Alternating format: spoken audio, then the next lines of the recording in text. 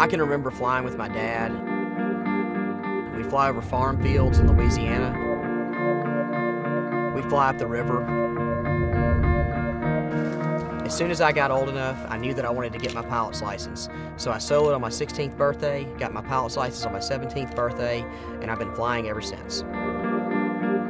My name is Wyche T. Coleman. I started off college at Louisiana Tech. There were only 2 aviation and pre-med double majors there, myself and my business partner now, Luke Lambard. He went on to become an airline pilot for Southwest, and I ended up going to medical school. For years in medicine, I was always asked by people who had plenty of money and plenty of time, how do I learn to fly? And all I could tell them was go to Dallas. So finally I got tired of telling them that and hired a flight instructor, and we started a flight school. We decided to build a hangar together, and we had to come up with a name for it. So that's how we came up with the name Tubreaux.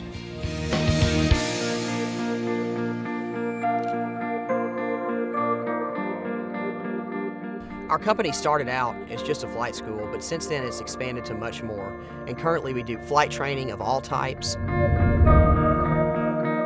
aircraft management, and we have a maintenance shop. What makes Tubreaux different is it's like a family. We all love each other very much, and everyone works together as a team, and it really feels more like a family than a company.